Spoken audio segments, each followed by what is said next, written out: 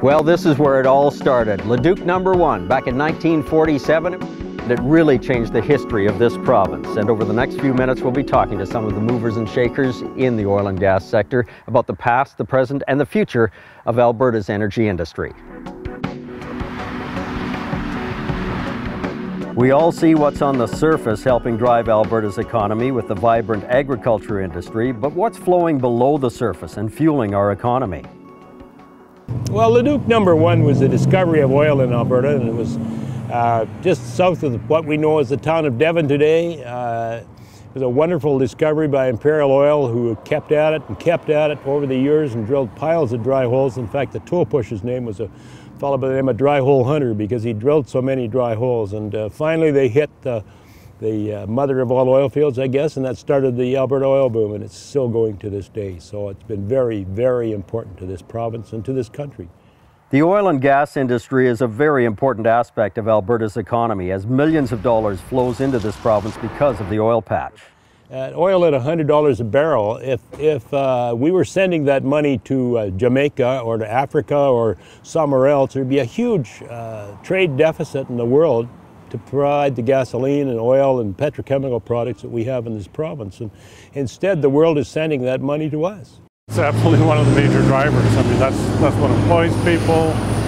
That's what supports our government revenue. That's what supports our standard of living in Alberta here. I mean, when Leduc came in, my dad and I drove out to the site, and I can remember all the old cars parked there, and all the dignitaries were out there watching this oil well blow a little bit wild, and then they got it tamed down and got the flare going, and we were pumping oil, letting oil flow into the tank, and nobody knew what it was going to be. Nobody knew the potential of it, but it's developed over the years. I mean, after Leduc came Redwater and Winterburn and a number of fields, Golden Spike south of Spruce Grove around Edmonton, and then it's just kind of gone in concentric circles all throughout the province, down the foothills. Now we're up in Fort McMurray, and you know, we're so lucky in this province, so fortunate. The oil patch has injected billions of dollars into Alberta's economy and provided thousands of jobs in the energy sector. It makes a tremendous difference in our standard of living. Our employment numbers are better than anywhere else in Canada. The oil business, the nature of it takes people to make it work, and you know, it's so important to us. Alberta entrepreneur Jack Donald is one great example of making the most of his opportunities in the energy sector. He took a raw, viable material and with it created a customer-friendly service industry and turned it into a lucrative business. When I was a young guy in high school and right after high school, my ambition was to own a service station and have my own business. So I guess as we moved along, I got out of high school, had several different jobs in different businesses, but kept coming back to this gasoline and service station business because I enjoyed it so much. It was always a challenge. It's easy to keep track of what you sell every month, and if you do better every month than you did the month before, you're probably going to be successful at it at the end of the day.